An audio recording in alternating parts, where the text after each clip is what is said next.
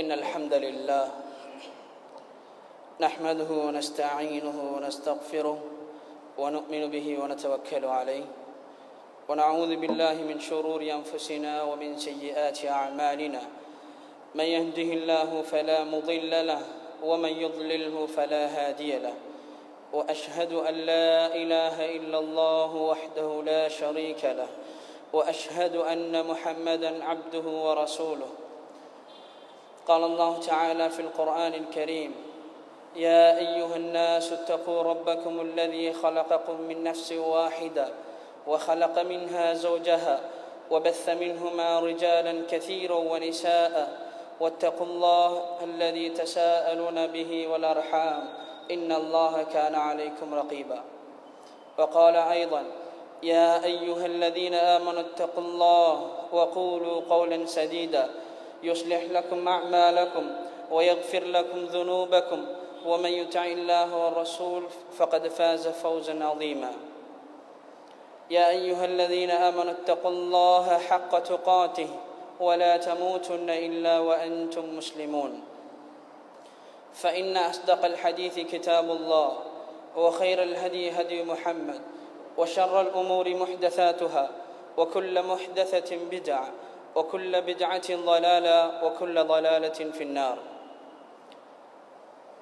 அனைத்து புகழும் எங்களை எல்லாம் படைத்து பரிபாலித்துக் கொண்டிருக்கக்கூடிய ஏகோ நிறைவனுக்கு அல்ஹம்துலில்லாஹ்.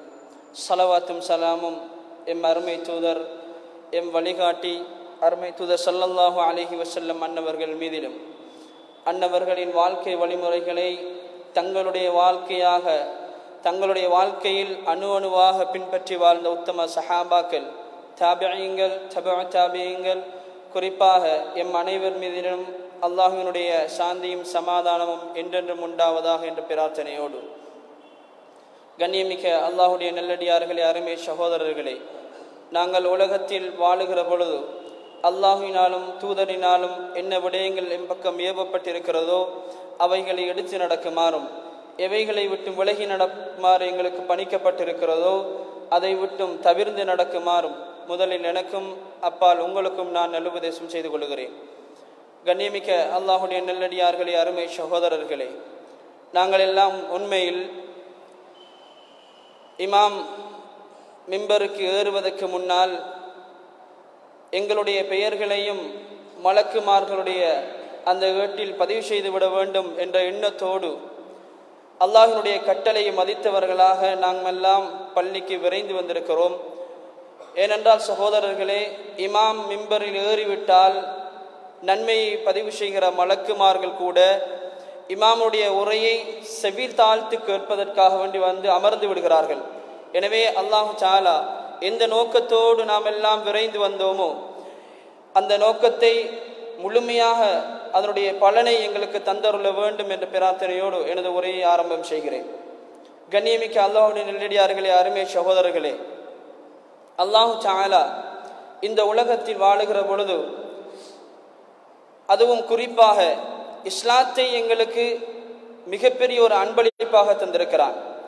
இஸ்லாத்தை கொடுத்த ரப்புல் ஆலமீன் அல்லாஹ் இந்த மனித வர்க்கத்திலிருந்து அவன் எதிர்பார்ப்பது அவனை வணங்க வேண்டும் என்பதுதான். அல்லாஹ் இதற்காகத்தான் இந்த மனித வர்க்கத்தையும் ஜின் வர்க்கத்தையும் படைத்திருப்பதாகவும் சொல்லுகிறான். வமா ஹலக்துல் ஜின்ன வல் இன்ஸ இல்லா லியஅ்புதூன், மனிதர்களையும் ஜின்களையும் என்னை வணங்குவதற்காகவே படைத்திருக்கிறேன். எனவே சகோதரர்களே, அல்லாஹு தஆலா அவனை வணங்க வேண்டும் என்பதை எம்மிடமிருந்து எதிர்பார்க்கிறான். கண்ணியமிக்க சகோதரர்களே, அதிலும் குறிப்பாக எங்களுக்கு தரப்பட்டிருக்கக்கூடிய மிகப்பெரிய ஒரு இபாதத் தான், வணக்கம் தான், மிகப்பெரிய ஒரு கடமைதான் தொழுகையாக இருக்கிறது. இந்த தொழுகை என்பது இஸ்லாத்தின் தூண் என்பதை அருமை தூதர் ஸல்லல்லாஹு அலைஹி வஸல்லம் அவர்கள் சொல்லி இருக்கிறார்கள். அஸ்ஸலாத்து அமூதுத்தீன், தொழுகை என்பது இஸ்லாத்தினுடைய தூண் என்கிறார்கள். எனவே ஒரு கட்டிடம் நாங்கள் அமைப்பதாக இருந்தாலும் அல்லது ஏதோ ஒரு ஃபவுண்டேஷன் நாங்கள் அமைப்பதாக இருந்தாலும் அதற்கு தூண் இல்லாமல் நாங்கள் அமைக்க முடியாது. எனவே இஸ்லாம் எங்களுக்கு கிடைத்திருக்கிறது. ஆனால் அந்த இஸ்லாத்துக்கு அடுத்தது அல்லாஹ் தொழுகை ஒன்றை எங்களுக்கு கடமையாக்கி இருக்கிறான். அந்த தொழுகையை நாம் உரிய முறையில் நாங்கள் அதை கண்காணிக்கவில்லை என்றால், அந்த தொழுகையை உரிய முறையில் நாங்கள் பேணி பாதுகாக்கவில்லை என்றால், கண்ணியமிக்க அல்லாஹ்வுடைய நல்லடியார்களே, எந்த இபாதத்துகள் வணக்கம் செய்யப்பட்டாலும் தொழுகை நபியவர்கள் காட்டிய வழிமுறையில், அல்லாஹ்வும் தூதரும் எப்படி காட்டினார்களோ அந்த வழிமுறையில் அமையவில்லை என்றால் அந்த தொழுகையில் எந்த அர்த்தமும் இல்லை. கண்ணியமிக்க சகோதரர்களே, அதிலும் குறிப்பாக சகோதரர்களே, நாங்கள் எல்லாம் ஏகத்துவத்தை ஓரளவு விளங்கி வைத்திருக்கிறோம், எங்களுக்கு சத்தியம் கிடைத்திருக்கிறது. ஆனால் எம்மில் அநேகமானோர் மிகவும் ஒரு பின்தங்கிய நிலையில் இருக்கிறோம் என்றால் தொழுகையை உரிய நேரத்தில் தொழக்கூடிய சந்தர்ப்பம் கிடைப்பதில்லை. தொழுகிறோம், ஆனால் அந்த தொழுகை உரிய நேரத்துக்கு தொழப்பட வேண்டும். அல்லாஹ் தஆலா குர்ஆனில் எப்படி சொல்கிறான்? இன்ன ஸலாத கானத் அலல் முஃமினீன கிதாபன் மவ்கூதா, நிச்சயமாக இந்த தொழுகை என்பது முஃமின்களுக்கு நேரம் குறிக்கப்பட்ட கடமையாகும். அல்லாஹ் எப்படி சொல்லுகிறான்? அதற்கென்று ஒரு நேரம் குறிக்கப்பட்டிருக்கிறது. எனவே அந்த நேரத்தில் தான் நாங்கள் தொழ வேண்டும். ஆனால் சகோதரர்களை, கை சேதம் என்ன? நாம் உரிய நேரத்துக்கு தொழாமல், ஜமாஅத்தோடு தொழாமல், நாங்கள் விரும்பியவாறு விரும்பிய நேரத்தில் தொழுது விட்டு செல்கிறோம். சகோதரர்களே, இஸ்லாம் இதை ஒரு காலமும் வரவேற்கவில்லை. சிலர்கள் அதை வளமையாக்கி கொண்டார்கள். தொழுகையை பிற்படுத்துவது, ஜமாஅத்துக்கு தொழுகாமல் அல்லது வீட்டிலோ அல்லது கடைகளிலோ அல்லது நிறுவனத்திலோ அல்லது நான் வேலை புரிகிற ஆபீஸ்களிலோ நாம் தொழுது விட்டு இலகுவாக முடிக்கிறோம். சகோதரர்களே, குறிப்பாக விளங்கிக் கொள்ளுங்கள், அல்லாஹ்வுடைய தூதர் ஸல்லல்லாஹு அலைஹி வஸல்லம் அவர்கள் வழிகேடு எங்கிருந்து உருவாகிறது என்று சொல்கிறார்கள் என்றால், நபியினுடைய சுன்னாக்கள் எங்கே விடப்படுகிறதோ, நபி அவர்கள் எப்படி சொன்னார்கள்? இந்த தொழுகைகள், இந்த கூட்டான தொழுகைகள் ஜமாஅத்தோடு தொழுவது இருக்கிறதே, இது உங்கள் நபியினுடைய சுன்னாக்களில் உள்ளது. இந்த சுன்னாக்கள் விடப்படுமாக இருந்தால் லவலல்தும், நீங்கள் வழிகட்டு விடுவீர்கள் என்று அல்லாஹ்வுடைய தூதர் ஸல்லல்லாஹு அலைஹி வஸல்லம் அவர்கள் சொல்கிறார்கள். எனவே சர்வ சாதாரணமான ஒரு விடயம் அல்ல. ஜமாஅத்தோடு தொழுவது ஒவ்வொரு முஸ்லிம்களுக்கும் அது கடமையாக இருக்கிறது. இதில் யாருமே கருத்து சொல்ல முடியாது. சில நேரம் சில தடங்கல்கள் ஏற்படாம அதுக்கு மார்க்கத்தில் அனுமதி இருக்கிறது. ஆனால் காலமெல்லாம் அது தடங்கள் வளமையாக்கிக் கொள்ளக்கூடாது. சிலர்கள் என்ன செய்வார்கள்? கொள்கைவாதிகளாக இருப்பார்கள், தௌஹீத்வாதிகள் என்று பேசிக் கொள்வார்கள். ஆனால் உரிய நேரத்துக்கு தொழக்கூடியவர்களாக, ஜமாஅத் தொழுகையை பேணக்கூடியவர்களாக இருக்க மாட்டார்கள். அல்லது சில நேரம் நான் மார்க்கத்தில் அனைத்திலுமே பெர்ஃபெக்டாக இருக்கிறேன், மார்க்கத்தில் எல்லாத்திலையும் நான் சரியாக நடந்து கொள்கிறேன், அது எதுவாக இருக்கலாம், நான் வட்டி எடுப்பது கிடையாது, அல்லது இஸ்லாத்தில் எதுவெல்லாம் தடை செய்யப்பட்டிருக்கிறதோ நான் சீதனம் வாங்குவதும் கிடையாது, சீதனம் ஹராம் தான், சீதன வீட்டில் இருப்பதும் அது மார்க்கம் அனுமதிக்கவில்லை என்றெல்லாம் பேசிக்கொள்வோம். சகோதரர்களே, என்னதான் நாங்கள் பேசிக்கொண்டாலும் எங்களிடத்தில் தொழுகை சரியான முறையில் பேணுதலாக நடைபெறவில்லை என்றால், ஏன் சகோதரர்களே, முதல் முறையாக எங்களிடத்தில் அல்லாஹ் மறுமையில் கேட்க போவது இந்த தொழுகையை பற்றி தான். ஒரு அடியான் முதல் முறையாக அல்லாஹ் எதை விசாரிக்க போறான் என்றால் இந்த தொழுகையை பற்றி தான். இந்த தொழுகை சீரானதாக அமைந்திருந்தால் அடுத்த கட்டங்கள் அவன் வெற்றி அடைவான். இந்த தொழுகையில் அவன் பொடுபோக்கானவனாக இருந்திருந்தால், தொழுகையில் பேணுதல் இல்லாதவனாக இருந்திருந்தால் அடுத்த கட்டங்கள் அவனுக்கு நஷ்டம் என்று சொல்லுகிறார்கள் அல்லாஹ்வுடைய தூதர் ஸல்லல்லாஹு அலைஹி வஸல்லம் அவர்கள். எனவே சகோதரர்களே, இந்த தொழுகை எப்படிப்பட்டது, எப்படி சிறப்பு வாய்ந்தது என்று பார்த்தால், சகோதரர்களே, அல்லாஹ்வுடைய தூதர் ஸல்லல்லாஹு அலைஹி வஸல்லம் அவர்களிடத்தில் அப்துல்லா பின் மஸ்ஊத் ரலியல்லாஹு அன்ஹு அவர்கள் வந்து கேட்கிறார்கள், யா ரசூலல்லாஹ், இஸ்லாத்தில் மிகவும் சிறந்த அமல் எது? இஸ்லாத்தில் மிகவும் சிறந்த அமல் எது என்று கேட்டவுடன் அருமை தூதர் ஸல்லல்லாஹு அலைஹி வஸல்லம் அவர்கள் என்ன சொல்லுகிறார்கள்? அஸ்ஸலாத்து அலா வக்திஹா, தொழுகையை அதனுடைய நேரத்தில் தொழுவதாகும். சகோதரர்களை எடுத்து பாருங்கள், அல்லாஹ்வுடைய தூதர் ஸல்லல்லாஹு அலைஹி வஸல்லம் அவர்கள் தொழுகையை பற்றி சொல்லுகிற பொழுது தொழுங்கள் என்று சொல்லவில்லை. அநேகமான இடத்தில் தொழுகையை நிலைநாட்டுங்கள், தொழுகையை நிலைநாட்ட வேண்டும், நிர்வாகிகள் எப்படி இருக்க வேண்டும் என்று கூட அல்லாஹ் சொல்லுகிற பொழுது தொழக்கூடியவர்களாக அல்ல, அவர்கள் அந்த தொழுகையில் அவர்கள் பேணுதலாக இருப்பதோடு தொழுகையில் அவர்கள் நிலைநாட்டக்கூடியவர்களாக இருக்க வேண்டும். நேரம் கிடைத்த நேரம் எல்லாம் தொழுதுட்டு போறது அது வல்ல சகோதரர்களே. நாம் இந்த தொழுகைக்காக வேண்டி எங்களுடைய நேரத்தை ஒதுக்க கடமைப்பட்டிருக்கிறோம். இதுதான் இஸ்லாத்தில் மிக பெரிய மிக சிறந்த அமல் என்று அல்லாஹ்வுடைய தூதர் ஸல்லல்லாஹு அலைஹி வஸல்லம் அவர்கள் சொல்லுகிறார்கள். அஸ்ஸலாத்து அலா வக்திஹா. அடுத்தது கேட்கிறார்கள், யா ரசூலல்லாஹ், அதற்கு பிறகு எது என்று கேட்ட பொழுது பிர்ருல் வாலிதைன். அல்லாஹ்வுடைய தூதர் சொல்லுகிறார்கள், பெற்றோர்களுக்கு நல்லுபகாரம் செய்வது. மூன்றாவது கேட்கிறார்கள், யா ரசூலல்லாஹ், அடுத்தது எது? அல்லாஹ்வுடைய தூதர் ஸல்லல்லாஹு அலைஹி வஸல்லம் அவர்கள் சொல்லுகிறார்கள், அல் ஜிஹாது ஃபீ சபீலில்லாஹ், அல்லாஹ்வுடைய பாதையில் ஜிஹாது செய்ய வேண்டும் என்பதை அல்லாஹ்வுடைய தூதர் மூன்றாவது கட்டம் வைக்கிறார்கள். சகோதரர்களே, இன்று பல சகோதரர்கள் ஜிஹாதுடைய சிந்தனை இருக்கலாம், பெற்றோர்களோடு நல்ல முறையில் நடந்து கொள்ளலாம், ஜிஹாதை பற்றி பேசலாம்.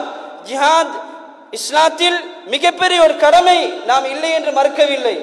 ஆனால் ஜிஹாதை பேசுபவர், பெற்றோர்களோடு நல்ல முறையில் நடந்து கொள்ளுபவர், இவருக்கு தொழுகை அஸ்ஸலாத்து அலா வக்திஹா, உரிய நேரத்துக்கு அவர் தொழாமல் பால்படுத்துகிறார் என்றால் அது இஸ்லாத்தில் சிறந்த அமல் கிடையாது.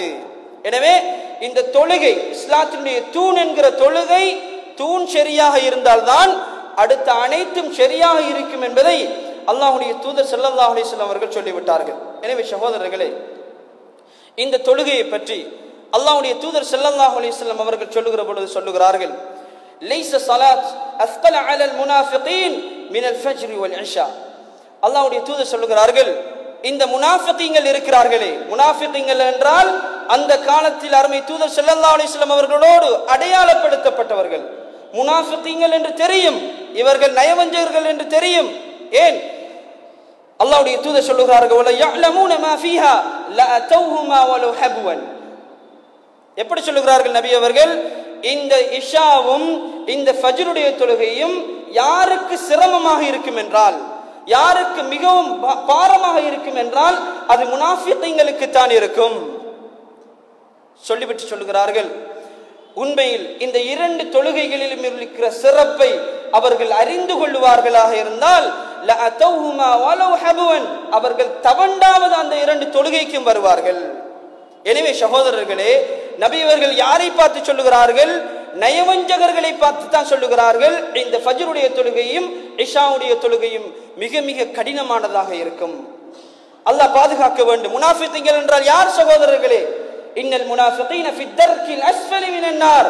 முனாஃபிகீன்கள் நரகத்தின் அவர்கள் இறுதியில் கிடப்பார்கள், அடித்தட்டில் கிடப்பார்கள்.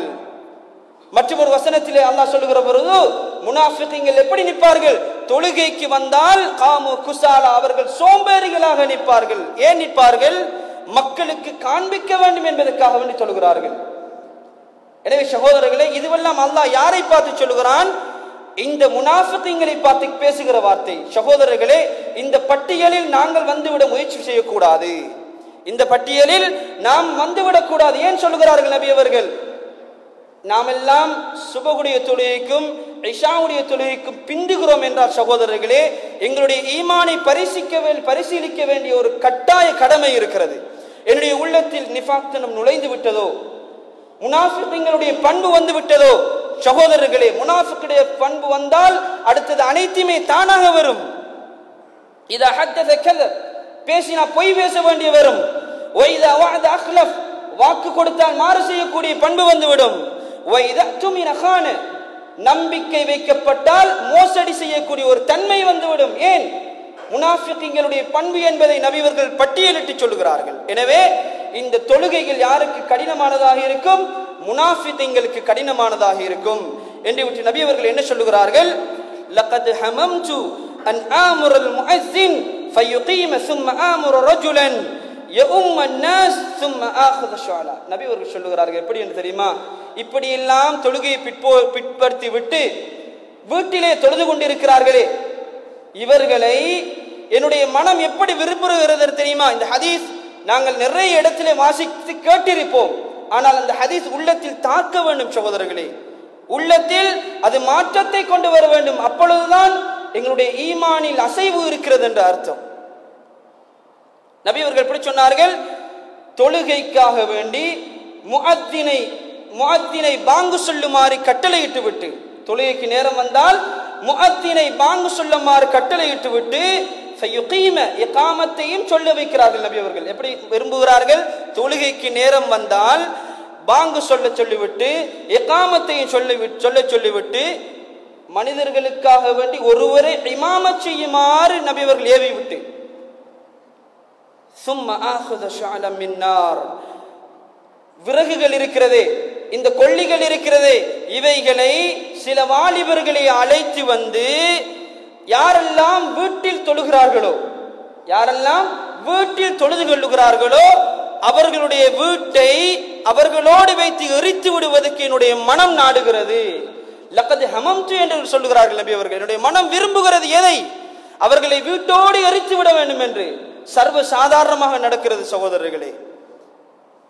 நபி அவர்கள் எப்படி விரும்பி இருக்கிறார்கள்? வீட்டோடு எரிப்பதற்கு விரும்புகிறார்கள். தொழுகையை உரிய நேரத்துக்கு ஜமாத்தோடு தொழாமல் வீட்டிலே வளமையாக தொழுகையை ஆக்கி கொண்டவர்களுடைய நபி அவர்களுடைய எச்சரிக்கை. சகோதரர்களே, எங்களுடைய ஈமானை பரிசீலித்து பார்ப்போம். நாம் எல்லாம் எந்த இடத்தில் இருக்கிறோம்? எங்களுக்கு கொடுக்கப்பட்ட தொழுகை நேரத்துக்கு தொழ வேண்டுமே, நான் தொழுகிறேனா என்பதை நாங்கள் பரிசீலிக்க வேண்டிய கடமைப்பாடு இருக்கிறது. அது எந்த காரணமாக இருந்தாலும் சகோதரர்களே, தொழுகைக்கு ஒரு காரணம் சொல்ல முடியாது. தொழுகைக்கு ஒரு காரணம் சொல்ல முடியாது. காரணம் இருக்கிறது, அது முடியாமல் வருகிற பொழுது, என்னால் முடியவில்லை என்கிற பொழுதுதான் அதுக்கு காரணம் வைக்கலாம். இல்லையா ஜமாத் தொழுகைக்கு வந்துதான் ஆக வேண்டும். சகோதரர்களே, நபி அவர்கள் அதை பல சஹாபாக்களுக்கு கற்றுக் கொடுக்கிறார்கள். எதை? தொழுகையை நேரத்துக்கு தொழ வேண்டும் என்பதை பணித்திருக்கிறார்கள். எனவே சகோதரர்களே, நாங்கள் கடைகளில் வேலை புரிபவர்களாக இருக்கலாம், அல்லது நாங்கள் ஏதாவது ஒரு வகையில் ஏதாவது ஒரு இடத்தில் தொழில் புரிபவர்களாக இருக்கலாம். யாராக இருந்தாலும் சகோதரர்களே, தொழுகையை இருக்கிற இடத்தில் வளமையாக தொழுது கொள்வதற்கு இஸ்லாம் அனுமதிக்கவில்லை. மாறாக அவர்கள் ஹய்யா அலல் ஸலா ஹய்யா அலல் ஃபலா என்று கேட்பார்களாக இருந்தால் அந்த தொழுகைக்கு அவர்கள் ஆஜராகியாக வேண்டும். சகோதரர்களே, அவர்கள் அந்த தொழுகைக்கு வந்தேயாக வேண்டும். எனவே கண்ணியமிக்க நல்லடியார்களே, அல்லாஹ்வுடைய தூதர் ஸல்லல்லாஹு அலைஹி வஸல்லம் அவர்கள் மற்றும் ஒரு ஹதீஸிலே சொல்லுகிறார்கள், யாரெல்லாம் நாளை மறுமையில் உண்மையான ஒரு முஸ்லிமாக அல்லாஹ்வை யாரெல்லாம் சந்திக்க விரும்புகிறார்களோ, மன் ஸர்ரஹு அய்யல்கல்லாஹ கதன் முஸ்லிமா ஃபல்யுஹாஃபில் அலா ஹாஉலாஇ ஸலவாத், அவர்கள் இந்த தொழுகைகள் மீது பேணுதலாக இருந்து கொள்ளட்டும். தொழுகையில் பேணுதல் என்றால் உரிய நேரத்துக்கு தொழுது அந்த தொழுகையில் அவர்கள் கண்டினியூவாக தொடர்ச்சியாக பேணுதலாக இருந்து கொள்ளட்டும். فإن الله شرع لنبيكم سنن الهدى, அல்லாஹ் தஆலா உங்களுடைய நபிக்கு நேரான வழிமுறைகளை மார்க்கமாக காட்டிக் கொடுத்திருக்கிறான். நேரான வழிகளை காட்டிக் கொடுத்திருக்கிறான். وإنهن من سنن الهدى, இந்த தொழுகைகள் இருக்கிறதே இவைகளும் நேரான பாதையில் உள்ளதுதான் என்று விட்டு நபி அவர்கள் சொல்லுகிறார்கள், وَلَوْ أَنَّكُمْ صَلَّيْتُمْ فِي بُيُوتِكُمْ كَمَا يُصَلِّي هَذَا وَمَا يَتَخَلَّفُ عَنْهَا إِلَّا مُنَافِقٌ. நபி அவர்கள் சொல்லுகிறார்கள், நீங்கள் உங்களுடைய வீடுகளில் தொழுகிறீர்கள் அல்லவா? எப்படி தொழுகிறீர்கள்?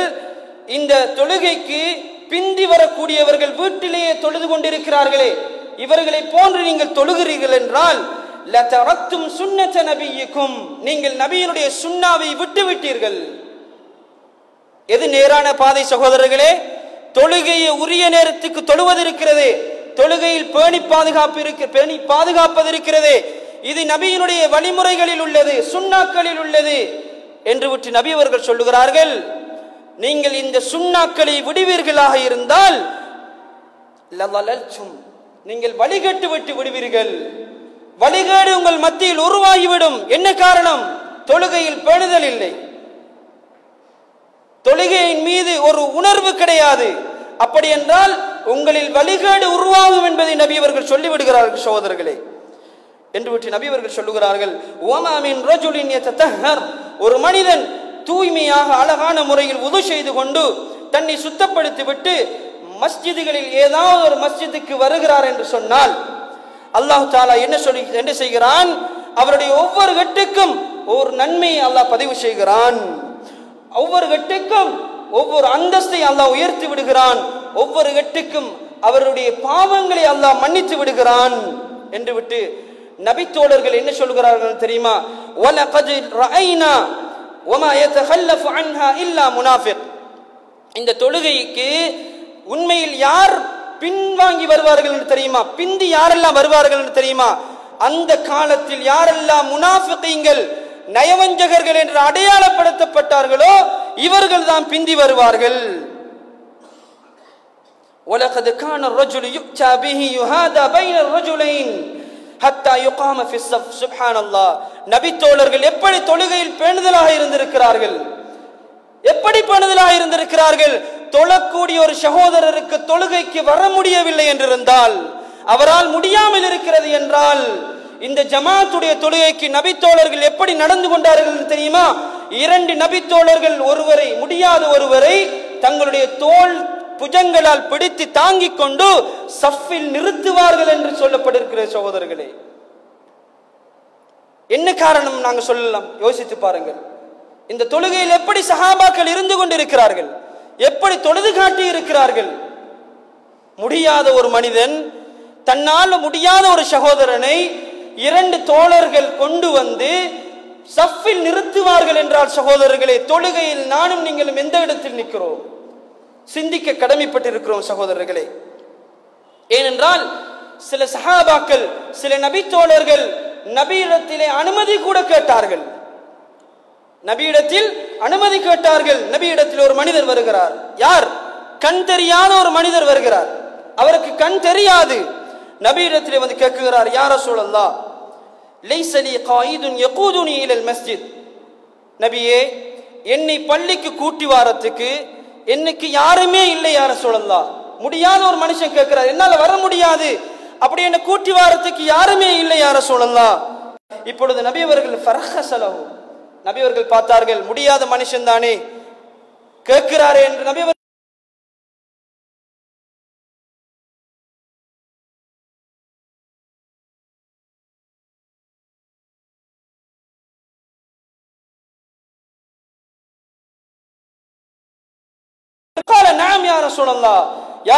எனக்கு கேட்குகிறது யா ரசூலல்லாஹ் என்ற பொழுது நபி அவர்கள் என்ன சொன்னார்கள் தெரியுமா? ஃபஅஜிப், நீங்கள் அந்த தொழுகைக்காக வேண்டி வாருங்கள் என்கிறார்கள் சகோதரர்களே. தொழுகைக்கு நீங்கள் வாருங்கள். ஏன்? உங்களுக்கு அதானுடைய சத்தம் கேட்கிறது. சத்தம் கேட்டால் நீங்கள் தொழுகைக்காக வேண்டி ஆஜராக வேண்டும் என்று நபி அவர்கள் கண் தெரியாத ஒரு சஹாபிக்கு, நபி தோழருக்கு சொல்லுகிறார்கள் சகோதரர்களே. நாம் என்ன காரணம் சொல்ல வைத்திருக்கிறோம்? யோசித்து பார்ப்போம். சிறிய சிறிய விடயங்களை வைத்திருக்கிறோம். வியாபார நடவடிக்கையாக இருக்கலாம், ஏதோ ஒரு உலகளாவிய ரீதியில் தான் காரணங்களை சொல்லுகிறோம் சகோதரர்களே. நபி அவர்கள் கண் தெரியாத நபி தோழருக்கு கூட அனுமதியை மறுக்கிறார்கள். ஏன்? மற்றொரு நபி தோழர் வருகிறார், யா ரசூலல்லாஹ், மதீனாவிலே மிகப்பெரிய மிக பயங்கரமான மிருகங்கள் இருக்கிறது. மதீனாவில் மிக பயங்கரமான இருள், மிக பயங்கரமான மிருகங்கள் எல்லாம் இருக்கிறது யா ரசூலல்லாஹ், பள்ளிக்கு வர முடியவில்லை. நபி அவர்கள் என்ன கேட்டார்கள்? ஹய்யா அலஸ் ஸலா ஹய்யா அலல் ஃபலா என்று அழைப்பு விடுகிற சத்தம் உங்களுக்கு கேட்குகிறதா என்று கேட்ட பொழுது ஆம் யா ரசூலல்லாஹ் என்றார்கள். அப்படி என்றால் நீங்கள் தொழுகைக்காக வேண்டி வரத்தான் வேண்டும் என்கிறார்கள் சகோதரர்களே. என்ன ஒரு சந்தர்ப்பம், யோசித்து பாருங்கள். நாம் எதற்கெல்லாம் இன்றைக்கு காரணம் சொல்லுகிறோம்? இன்றைக்கு யோசிங்க சகோதரர்களே, இன்றைக்கு இந்த அக்கரப்பத்தில் எத்தனை தௌஹீத் பள்ளிகள் இருக்கும். பல சகோதரர்கள் என்ன செய்வார்கள்? ஏதாவது ஒரு பள்ளியில தொழுதுட்டு போகலாம் தானே, அதுக்கு ஃபத்வா இருக்குதானே என்று எடுத்து விட்டு கிடைத்த பள்ளியிலே எல்லாம் தொழுது போவார்கள். சுன்னாக்கள் புறக்கணிக்கிற இடம் என்று தெளிவாக தெரிந்தும் சகோதரர்களை ஃபத்வா இருக்கலாம். அந்த காலத்தில் நபித்தோழர்கள் எப்படி நடந்து கொண்டார்கள் என்று பாருங்கள், எப்படி நேரம் எடுத்து தொழுகைக்கு வந்தார்கள் என்பதை பாருங்கள். நாம் என்ன சொல்லுவோம்? ஒரு காலம் இருந்தது, ஏதாவது இடத்தில் தௌஹீத் பள்ளி இருக்கும், அதுக்கு போறதுக்கு மிச்சம் தூரமாக இருக்கும், சிரமத்தினால் ஏதாவது ஒரு பள்ளியில தொழுதுட்டு போடும் சகோதரர்களே. ஆனால் இந்த காலகட்டத்தில் அந்த காரணம் சொல்ல முடியாது சகோதரர்களே, சொல்வதற்கு வாய்ப்பில்லை. ஏன்? நபி தோழர்கள் மிக தூரத்தில் இருந்து பள்ளிக்கு வரக்கூடியவர்களாக இருந்திருக்கிறார்கள்.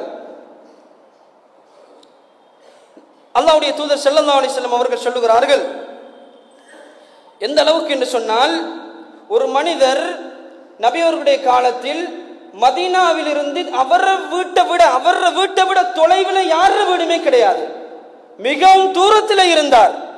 இவர் எப்படி வருவார்? பள்ளிக்கு நடந்துதான் வருவார். சஹாபாக்களை சொல்லுகிறார்கள், இந்த நபித்தோழர் என்ன செய்வார்? இவரை விட நாங்க யாரையுமே பார்த்தது கிடையாது, மிகவும் தூரத்தில் உள்ள மனிதர். எப்படி சொல்லுகிறார்கள்? இருந்தாலும் அவருக்கு ஒரு தொழுகை கூட மிஸ் ஆகுவது கிடையாது, ஒரு தொழுகை கூட அவருக்கு விடுபடுவது கிடையாது. இவர்தான் மிகவும் தூரத்தில் இருக்கிற மனுஷன், ஆனா இவருக்கு தொழுகை ஒன்றுமே மிஸ் ஆகுவது கிடையாது.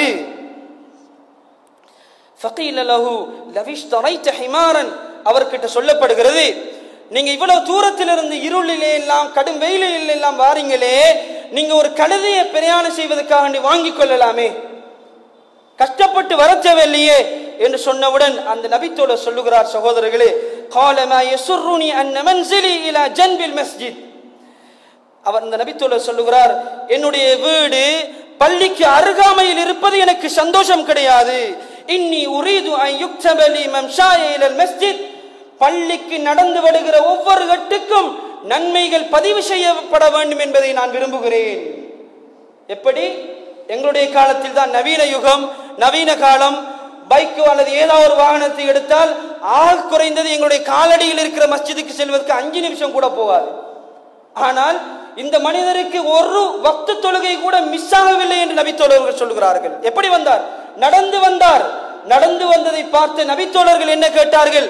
இவ்வளவு தூரம் இருந்து வார நீங்க, இருளிலே கடும் வெயிலிலே எல்லாம் வாரீங்க, ஒரு வாகனத்தை நீங்க வாங்கிக் கொள்ளலாம் என்று கேட்டபொழுது என்ன வார்த்தை சொல்லுகிறார் சகோதரர்களே? நான் இந்த மஸ்ஜிதுக்கு எடுத்து வைக்கிற ஒவ்வொரு எட்டுக்கும் எனக்கு நன்மை பதிவு செய்யப்பட வேண்டும். அதே போன்று ஒரு என்னுடைய வீட்டுக்கு நான் திரும்பி வருகிற பொழுது அந்த ஒவ்வொரு எட்டுக்கும் எனக்கு நன்மை பதிவு செய்யப்பட வேண்டும். ஃபகால ரசூலுல்லாஹ், நபி அவர்கள் இப்பொழுது என்ன சொல்கிறார் தெரியுமா? கத் ஜமஅ அல்லாஹு லக ذلك குல்லஹு, அல்லாஹ் தஆலா உனக்கு அந்த சிறப்புகள் அனைத்தையும் தரட்டும் என்று நபி அவர்கள் சொல்லுகிறார்கள். சகோதரர்களே, எப்படிப்பட்ட கட்டம் யோசித்து பாருங்கள். கடும் இருளாக இருக்கிற கட்டம், கடும் வெயிலான ஒரு சந்தர்ப்பம். இந்த சந்தர்ப்பத்திலும் நபித்தோழர் எப்படி வந்தார்? நடந்துதான் பள்ளிக்கு வந்திருக்கிறார். சகோதரர்களே, இன்று நாம் சுன்னா முறைப்படி தொழுகிற பள்ளிகளுக்கு நேர காலத்தில் சமூகலி பணிக்க முடியவில்லை. சகோதரர்களே, எத்தனை பள்ளிகள் எங்க ஊர்ல? கண்ணியமிக்க சகோதரர்களே, நாங்கள் எல்லாம் விளங்கி வைத்திருக்கிறோம், ஏதாவது ஒரு பள்ளியில தொழுதுட்டு போனா சரிதானே என்று. சகோதரர்களே, அப்படி அல்ல. உண்மையான ஒரு சுன்னாவை நேசிக்கிற ஒரு மனிதன், நபியினுடைய சுன்னா அவனுடைய உள்ளத்தில் தாக்கம் செலுத்தி இருக்குமாக இருந்தால், அவன் பித்ஆக்கள் செய்யப்படுகிற பள்ளிகளில் தொழுவதற்கு அவனுக்கு மனமிடம் கொடுக்காத. சகோதரர்களே, அவனுடைய மனம் உறுத்தும். ஏன்? நபிக்கு மாற்றமாக தொழுகிறான், சுன்னாவுக்கு மாற்றமாக தொழுகிறான். எனவே சகோதரர்களே, சொன்ன அறிஞர்கள் எல்லோருமே, ஃபத்வா கொடுத்த அறிஞர்கள் எல்லோருமே எப்படி சொன்னார்கள்? நீங்கள் தொழலாம், எப்பொழுது தொழலாம், ஏதாவது ஒரு சந்தர்ப்பம் கிடைக்குது தொழுதுட்டு போகலாம். ஒரு ஊர்ல சுன்னா முறைப்படி தொழுகிற இடம் இமாம்கள் இருந்தால் அவர்களை பின்பற்றுவது மிக மிக ஏற்றம் என்று ஃபத்வா கொடுத்திருக்கிறார்கள். சகோதரர்களே, எனவே ஃபத்வா இருக்கிறது தான், ஆனால் இறையச்சத்தை சிந்தித்து பார்ப்போம் சகோதரர்களே. எனவே எங்களுடைய உள்ளம் எதன் பக்கம் ஈர்க்கப்பட வேண்டும்?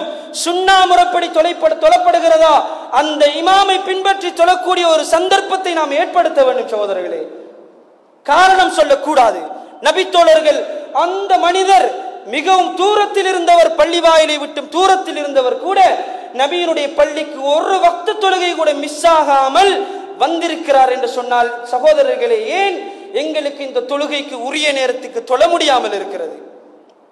எனவே இதில் நாங்கள் மிகவும் கண்ணு கருத்துமாக இருந்து கொள்ள வேண்டும்.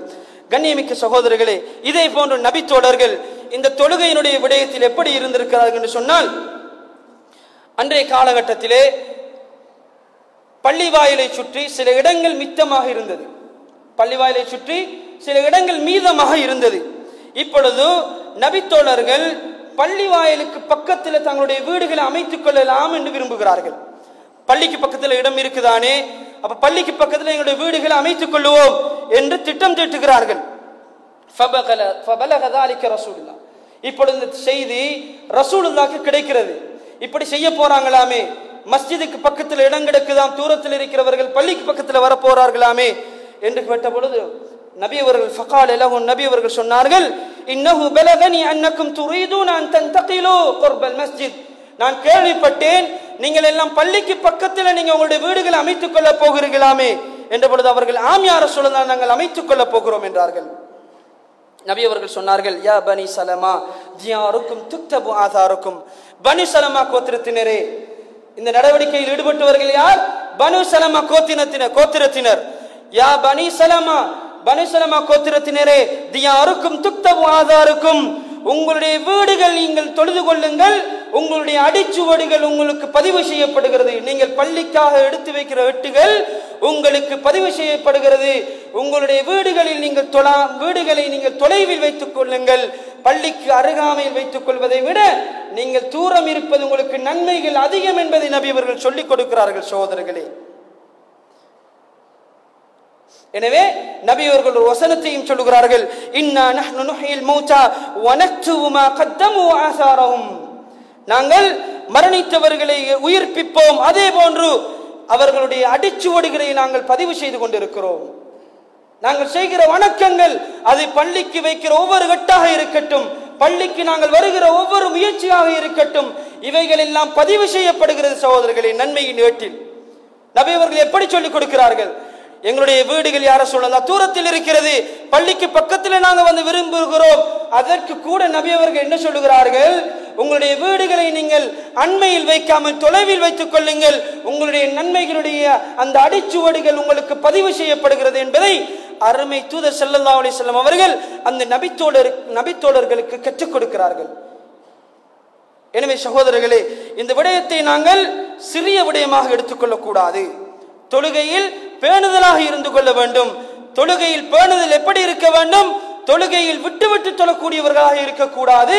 தொழுகையை உரிய நேரத்தில் அஸ்ஸலாத்து அலா வக்திஹா, தொழுகையை உரிய நேரத்துக்கு தொழக்கூடியவர்களாக இருக்க வேண்டும். சகோதரர்களே, இன்று பல சகோதரர்கள் என்ன செய்வார்கள்? பிந்தி வருவார்கள். பிந்தி வந்து பல தௌஹீத் பள்ளிகளில் நடக்கும். இது பிந்தி வந்து யாராவது தொழுகிறார்களா என்று பார்க்கிறது, பின்னுக்கு சுரண்டிட்டு நின்றுறது. சகோதரர்களே, இப்படி சுரண்டினா பள்ளியில எத்தனை ஜமாத் நடக்கும்? ஒரு பள்ளியில எத்தனை ஜமாத் நடக்கும்? சில நேரம் நான் கண்டிருக்கிறேன், கீழே ஒரு ஜமாத் நடக்கும், மேல ஒரு ஜமாத் நடக்கும். ஏன் கீழே தொழுவிக்கிறது அவருக்கு தெரியாது, மேல தொழுவிக்கிறாளுக்கு. இப்படி எல்லாம் நடக்கும் சகோதரர்கள். இதெல்லாம் நபி வழிமுறையா என்றால் சகோதரர்களுக்கு கிடையாது. இப்படி நபி அவர்கள் அந்த சஹாபாக்களுக்கு அனுமதி என்றால் அனுமதி கொடுத்திருப்பார்கள், நீங்கள் பிந்தி வந்து தொழுதுட்டு போகலாம் என்று. சகோதரர்களே, மார்க்கம் தெளிவாக இருக்கிறது. உரிய நேரத்துக்கு தொழுவது, இன்ன ஸலாத கானத் அலல் முஃமினீன கிதாபம் மௌகூதா, தொழுகை முஃமின்களுக்கு அது தொழ வேண்டிய எப்பொழுது? கிதாபம் மௌகூதா, அது நேரம் குறிக்கப்பட்ட கடமை என்று சொல்லுகிறான் சகோதரர்களே அல்லாஹ்.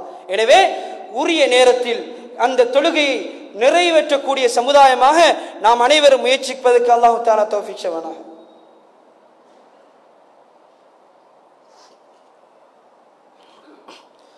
அல்ஹம்துலில்லாஹ் வஸ்ஸலாத்து வஸ்ஸலாமு அலா ரசூலில்லாஹ், அம்மா பஅத்.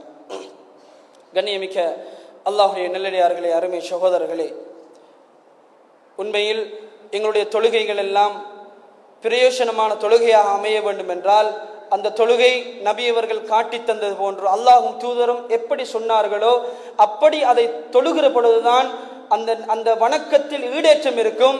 அல்லது மாற்றமாக நான் செய்வது போன்றுதான் தொழப்போகிறேன் என்றால், மன் அமில அமலன் லைஸ ஃபீஹி அம்ருனா ஃபஹுவ ரத்துன், யார் ஒரு இபாதத்தை செய்கிறார், ஒரு வணக்கத்தை செய்கிறார், லைஸ ஃபீஹி அம்ருனா, அதில் எங்களுடைய கட்டளை இல்லை என்று சொன்னால் ஃபஹுவ ரத்துன், அது நிராகரிக்கப்பட வேண்டியது.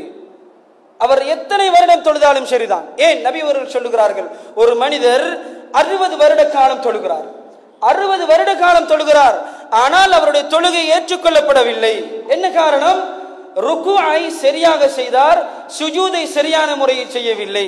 சுஜூதை சரியாக செய்தவர் ருக்குஐ சரியாக செய்யவில்லை. இதனால் ஒரு மனிதன் 60 வருட காலம் தொழுதிருந்தாலும் தொழுகை வீண், அதை ஏற்றுக்கொள்ளப்படவில்லை என்றால் சகோதரர்களே, அல்லாஹ்வும் தூதரும் காட்டாத வழிமுறையில் நாங்கள் எங்களுடைய தொழுகை அமைத்தால் இந்த தொழுகை ஏற்றுக்கொள்ளப்படாது என்பதில் என்ன மாற்று கருத்து இருக்கிறது? இதா கலல்லாஹு வ ரசூலுஹு அம்ரன் ஐயகூன லஹுமுல் ஹியரத்து மின் அம்ரிஹிம். அல்லாஹ்வும் தூதரும் இதுதான் மார்க்கம் என்று தெரிவு சொன்னதற்கு பின்னால் ஸல்லு கமா ரஅய்துமூனி உஸல்லி, என்னை நீங்கள் எப்படி தொழக் கண்டீர்களோ அதே போன்று தொழுங்கள் என்று நபி அவர்கள் சொன்னதற்கு பின்னாலும் நாங்கள் நபிக்கு மாற்றமாக தொழுகிறோம் என்றார். சகோதரர்களே, இதா கலல்லாஹு வ ரசூலுஹு அம்ரன், அல்லாஹ்வும் தூதரும் இதுதான் மார்க்கம் என்று ஒன்றை காட்டி தந்ததற்கு பின்னால், கடமையாக்கியதற்கு பின்னால் ஐயகூன லஹுமுல் ஹியரத்து மின் அம்ரிஹிம், மார்க்கத்தில் எனக்கு விரும்பியதா போல் தன்னுடைய சுய விருப்பத்துக்காக வேண்டிய மார்க்கத்தை திருப்புகிற அதிகாரம் யாருக்கும் கிடையாது. எனவே அல்லாஹுக்கும் தூதருக்கும் யாரெல்லாம் மாற்றம் செய்கிறார்களோ சகோதரர்களே, ரப்புல் ஆலமீன் அல்லாஹ்வை சொல்லிவிட்டான், வழிகேடு உண்டாகும். வழிகேடு எதற்கு உண்டாகும்? அல்லாஹுக்கும் தூதருக்கும் மாற்றமான முறையில் வணக்க வழிபாடுகளை அமைத்தால் அவர் தெளிவாக வழிகட்டு விடுவார் என்பது அல்லாஹ்வுடைய எச்சரிக்கையாக இருக்கிறது. சகோதரர்களே, எனவே நபியினுடைய சுன்னாக்கள் தெளிவாக இருக்கிறது. நபி இப்படித்தான் தொழ சொன்னார்களா? நேரம் குறிக்கப்பட்ட வணக்கமா? அந்த நேரத்துக்கு தொழுவதுதான் ஒவ்வொரு முஸ்லிமுடைய கடமையாக இருக்கிறது. சகோதரர்களே, இதற்கு நாங்கள் இந்த தொழுகையை ஏன் பிற்படுத்துகிறோம் என்பதை யோசித்து பாருங்கள். எதற்காக வேண்டி தொழுகையில் பேணுதலாக இல்லாமல் இருக்கிறோம் என்பதை சிந்தித்து பாருங்கள். அந்த நபித்தோழர்களை என்ன தடுத்தது? பயங்கரமான காலம், கடும் இருள், கடும் வெயிலான காலம், கண் தெரியாத நபித்தோழர், பள்ளியை விட்டும் தூரத்தில் இருந்த நபித்தோழர், இவர்கள் எல்லாம் பள்ளிக்கு உரிய நேரத்தில் வந்து முதல் சஃபில் முடியாத ஒரு மனிதர் கூட நிறுத்தப்படுகிறார் என்றார். சகோதரர்களே, நாங்கள் என்ன காரணத்தை அல்லாஹ்விடத்தில் வைக்க போறோம் யோசித்து பாருங்கள். என்னுடைய தொழிலில் ஈடுபட்டு விட்டேன் யா அல்லாஹ், எனக்கு பிசினஸ் பெருசாக இருந்தது, வியாபாரம் அபிவிருத்தி அடைந்தது, இந்த வியாபாரத்தில் இருக்கிற பொழுது உரிய நேரத்தில் எனக்கு தொழ முடியவில்லையா அல்லாஹ் சொல்ல போகிறோமா? சகோதரர்களே, அல்லாஹ் பிடிப்பான். சகோதரர்களே, இன்றைக்கு பாருங்கள், எத்தனை சகோதரர்கள் கண் தெரியாதவர்கள், கால் சுகம் இல்லாதவர்கள், காலால் நடக்க முடியாதவர்கள், 2 காலும் இல்லாதவர்கள் ஜமாத் தொழுகைக்காக வேண்டி எப்படி பள்ளியின் பக்கம் விரைந்து போகிறார்கள் என்பதை இணையதளங்களை எடுத்து பாருங்கள். சகோதரர்களே, உள்ளம் உருக்க வேண்டும். நாங்கள் வெட்கித்து தலைகுனிய வேண்டும். சகோதரர்களே, என்ன வியாபாரம் எங்களுக்கு? யார் இந்த வியாபாரத்தை கொடுத்தது? சிந்தித்து பாருங்கள். வியாபாரத்தில் அபிவிருத்தியை கொடுத்தது யார்? ஒரு 10 நிமிடம் என்னுடைய தொழிற்சாலையை, என்னுடைய கடையை மூடிவிட்டு படைத்த ரப்புக்கு தலையை வைக்க முடியவில்லை என்றால் சகோதரர்களே, நாம் எப்படி முஸ்லிம் என்று சொல்ல போகிறோம்? உண்மையான முஸ்லிமாக ரப்பை எப்படி சந்திக்க போகிறோம்? அல்லாஹ்வுடைய தூதர் எப்படி சொல்லுகிறார்கள்? யார் மறுமை நாளில் அல்லாஹ்வை உண்மை முஸ்லிமாக சந்திக்க விரும்புகிறாரோ அவர் இந்த தொழுகையின் மீது பேணுதலாக இருக்கட்டும் என்று அருமை தூதர் சொல்லுகிறார்களே. சகோதரர்களே, எங்களுடைய வியாபாரத்தை தானே காரணம் காட்டுகிறோம், எங்களுடைய வேலைகளை தானே காரணம் காட்டுகிறோம். சகோதரர்களை, சஹாபாக்கள் அப்படி இருக்கவில்லை, அப்படி இருக்கவில்லை. எங்களுடைய காலம் போன்று நவீன யுகமாக நாங்கள் வாகனத்திலோ செல்லக்கூடியவர்களாக இருக்கவில்லை. அவர்கள் நன்மை அதிகமாக வர வேண்டும் என்பதற்காக வேண்டி பரவாயில்லை, பள்ளி தூரமாக இருந்தாலும் நான் நடந்து வந்து அந்த நன்மைகளை பதிவு செய்து கொள்கிறேன் என்று நபித்தோழர்கள் விரும்பி இருக்கிறார்கள் என்று சொன்னார். சகோதரர்களே, நானும் நீங்களும் அல்லாஹ்வுடைய தூதரை விரும்புகிறோம் என்று சொல்லுகிறோம், அல்லாஹ்வின் தூதரை பின்பற்றுகிறோம் என்று சொல்லுகிறோம். சகோதரர்களை, எந்த இடத்தில் இருக்கிறோம் என்பதை சிந்தித்து பாருங்கள். கண்ணியமிக்க சகோதரர்களே, அல்லாஹ் தஆலா என்ன சொல்லுகிறான்? எப்படி சொல்லுகிறான்? யா அய்யுஹல்லதீன ஆமனு, ஈமான் கொண்ட விசுவாசிகளே, லா துல்ஹிக்கும் அம்வாலுக்கும் வலா அவுலாதுக்கும் அன் ஸிக்ரில்லாஹ், ஈமான் கொண்டவர்களே, உங்களுடைய சொத்துகள், உங்களுடைய பிள்ளைகள் அல்லாஹ்வை ஞாபகப்படுத்துவதை விட்டு பராக்காக்கி விட வேண்டாம், உங்களை திசை திருப்பி விட வேண்டாம். وَمَن يَفْعَلْ ذَلِكَ فَأُولَئِكَ هُمُ الْخَاسِرُونَ, யாரெல்லாம் அப்படி செய்கிறார்களோ அவர்கள் தான் நஷ்டவாளிகள் என்று சொல்லுகிறான் அல்லாஹ் தஆலா. சகோதரர்களே, எங்களுடைய தொழுகையை உரிய நேரத்துக்கு தொழாமல் என்னுடைய வியாபாரம், என்னுடைய பிள்ளைகள், என்னுடைய வேலைப்பளுக்கள் தொழுகையை விட்டும் தூரமாக்குறது என்று சொன்னால் فَأُولَئِكَ هُمُ الْخَاسِرُونَ, அவர்கள் தான் நஷ்டவாளிகள் என்று அல்லாஹ் அடையாளப்படுத்துகிறான். சகோதரர்களே, எனவே நஷ்டவாளிகள் உலகத்தில் நாங்கள் எங்களுக்கு வியாபாரம் அபிவிருத்தி போன்று தென்படலாம், வியாபாரத்தில் அபிவிருத்தி போன்று எங்களுக்கு காட்டப்படலாம். சகோதரர்களே, மறுமையில் நஷ்டவாளிகள். ஏன்? உரிய நேரத்துக்கு தொழ முடியவில்லை, உரிய நேரத்தில் தொழக்கூடியவர்களாக பேணுதலாக இருக்கவில்லை என்றால் சகோதரர்களே, அல்லாஹ் பாதுகாக்க வேண்டும். அவர்கள் தான் நஷ்டவாளிகள் என்று அல்லாஹ் தஆலா குர்ஆனில் சொல்லிவிட்டார். சகோதரர்களே, நாங்கள் எல்லாம் எதற்காக வேண்டி இந்த உலகத்தில் ஓடுகிறோம்? எதற்காக வேண்டி பாடுபடுகிறோம்? சம்பாதிக்க வேண்டும், பணத்தை சம்பாதிக்க வேண்டும், சொத்து செல்வங்களை அதிகரித்து செல்ல வேண்டும் என்றுதானே ஓடுகிறோம். சகோதரர்களே, நாமெல்லாம் முஸ்லிம்கள் தானே? யோசித்து பார்ப்போம். அல்லாஹ் ரப்புல் ஆலமீன் தன்னுடைய திருமறையில் எப்படி சொல்லுகிறான்? ஈமான் கொண்ட விசுவாசிகளே, யா அய்யுஹல்லதீன வமன் யத்தகில்லாஹ யஜ்அல் லஹு மக்ரஜா. கண்ணியமிக்கவர்களே, நான் பல இடங்களில் இந்த வசனத்தை சொல்லுவதுண்டு. வமன் யத்தகில்லாஹ யஜ்அல் லஹு மக்ரஜா. யாரெல்லாம் அல்லாஹ்வை அஞ்சி நடக்குகிறார்களோ, அச்சம் என்பது அது எல்லா ரீதியிலும் வர வேண்டும், எல்லா சந்தர்ப்பத்திலும் வர வேண்டும். எனவே இந்த அச்சம் வருமாக இருந்தால் யஜ்அல் லஹு மக்ரஜா, அவர்களுக்கு நாங்கள் பல வழிமுறைகளை திறந்து கொடுப்போம், காட்டிக் கொடுப்போம் என்கிறான். சகோதரர்களே, அல்லாஹ் வயர்ஸுகுஹு மின் ஹைஸு லா யஹ்தஸிப், நினையா புறங்களில் இருந்து ரிஸ்க் கொடுப்பேன் என்று அல்லாஹ் தஆலா சொல்லுகிறான். சகோதரர்களே, நாமெல்லாம் ஈமான் கொண்டிருக்கிற ரப்புல் ஆலமீன் சொல்லுகிறான், நீங்கள் என்னை அஞ்சி வாழுங்கள். நீங்கள் ரிஸ்கை தானே தேடுகிறீர்கள், சொத்து செல்வங்கள் கிடைக்க வேண்டும் என்பதுதானே விரும்புகிறீர்கள். அப்படியா? என்னை நீங்கள் அஞ்சி வாழுங்கள், தக்வா செய்யுங்கள், உரிய நேரத்துக்கு தொழுங்கள், உரிய வணக்கத்தை உரியது போன்று நிறைவேற்றுங்கள், அல்லாஹ்வும் தூதரையும் எப்படியெல்லாம் காட்டி தந்தார்களோ அதை எடுத்து நடங்கள், தடுத்தவைகளை முடிந்தளவு தவிர்ந்து கொள்ளுங்கள். இப்படி நீங்கள் செய்வீர்கள் என்றால் வயர்ஸுகுஹு மின் ஹைஸு லா யஹ்தஸிப், நீங்கள் எதை எதிர்பார்க்கிறீர்களோ, என்ன சொத்துகள், என்ன ரிஸ்க் உங்களுக்கு கிடைக்கும் என்று நீங்க விரும்புறீங்களோ அதை நான் திறந்து தருகிறேன் என்று அல்லாஹ் சொல்லுகிறான். சகோதரர்களே, அல்லாஹ் கை விரிக்குகிற பொழுது நாம் என்ன சொல்லுகிறோம்? தொழுகைக்காக வேண்டி அழைப்பு விடுக்கப்படுகிற பொழுது, தொழுகைக்காக வேண்டி அழைப்பு விடுக்கப்படுகிற பொழுது எங்களால் தொழ முடியாமல் இருக்கிற சகோதரர்கள், எங்களுடைய வியாபாரம் எங்களை பராக்காக்குகிறது, எங்களுடைய தொழில், எங்களுடைய பணம் எங்களுடைய கண்ணை மறைக்கிறது. சகோதரர்களே, அப்படி இருக்காதீர்கள். தொழுகைக்காக 10 நிமிடம் உங்களுடைய கடைகளை மூடிவிட்டு தொழுதால் என்ன குறைய போகிற சகோதரர்களே? காரணம் சொல்லலாமா? என்னுடைய கடையில் 3 பேர் தொழுகிறார்கள், காலமெல்லாம் அவனுக்கு தொழுகை நேரத்துக்கு கிடையாது. சகோதரர்களே, இதற்கு பதில் சொல்ல வேண்டும் அந்த பஸ், வியாபார தலைவர், அவர் பதில் சொல்ல வேண்டும் தொழுகைக்கு அனுப்பாததற்கு. சகோதரர்களே, காரணம் கற்பிக்க முடியாது, இவரும் தொழுதுதானாக வேண்டும் உரிய நேரத்துக்கு. எனவே சகோதரர்களே, இந்த விடயத்தில் கண்ணும் கருத்துமாக இருந்து கொள்ளுங்கள். இது சிறிய விடயம் அல்ல. இந்த ஜமாஅத் தொழுகை பேணுதலாக நடைபெறவில்லை என்றால் சுனனுல் ஹுதா, நேர் வழிகள் அங்கே சருகல் உருவாகிறது. எது நேர்வழி? இந்த தொழுகைகள் இருக்கிறது, நபி அவர்களுடைய சுன்னாக்களில் உள்ளது. இந்த சுன்னாக்களில் உரிய முறையில் ஒருவன் நடந்து கொள்ளவில்லை என்று சொன்னால் நீங்கள் வழிகட்டு விடுவீர்கள் என்று அருமை தூதர் ஸல்லல்லாஹு அலைஹி வஸல்லம் அவர்கள் எச்சரித்து சொல்லுகிறார்கள். கண்ணியமிக்கவர்களே, தொழுகையில் நாங்கள் பேணுதலாக இருந்து கொள்வோம். நபிக்கு கூட அல்லாஹ் தஆலா என்ன சொல்லுகிறார்? வஅ்முர் அஹ்லக பிஸ்ஸலா, நபியே உங்களுடைய குடும்பத்துக்கு நீங்கள் உங்களுடைய உற்றார் உறவினர்களுக்கு தொழுகையை கொண்டு ஏவுங்கள். வஸ்தபிர் அலைஹா, நபியே தொழுகையை ஏவி விட்டு நீங்க எப்படி சொல்லல? அல்லாஹ் வஸ்தபிர் அலைஹா, தொழுகையில் நீங்கள் பேணுதலாக இருந்து கொள்ளுங்கள். லா நஸ்அலுக ரிஸ்கன், உங்களிடத்தில் எந்த ரிஸ்கை நான் கேட்கவில்லை. லா நர்சுக ரிஸ்கன் வல் ஆகிபத்து லித்தக்வா, அங்கே கூட அல்லாஹ் எப்படி சொல்லுகிறான்? இறுதி முடிவு, நல்ல முடிவு யாருக்கு கிடைக்கும்?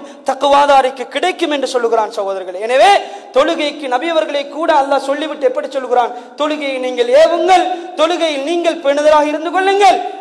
லா நஸ்அலுக ரிஸ்கன் நஹ்னு நர்சுகுக், உங்களிடத்தில் நான் ரிஸ்கை கேட்கவில்லை, உங்களுக்கு நான் ரிஸ்கை தருகிறேன். வல் ஆகிபத்து லித்தக்வா, இறுதி நல்ல முடிவு யாருக்கு கிடைக்கும்? தக்வாதாரிக்கு கிடைக்கும் என்பதை அங்கே கூட அல்லாஹ் தஆலா நபியை பார்த்து சொல்லுகிறான். எனவே சகோதரர்களே, மிக பிரதானம் இறையச்சம் வந்து விடுமாக இருந்தால் அல்லாஹ்வினுடைய முழு கதவுகளும் எங்களுக்கு திறக்கப்படும். சகோதரர்களே, அதில் மாற்று கருத்து கிடையாது.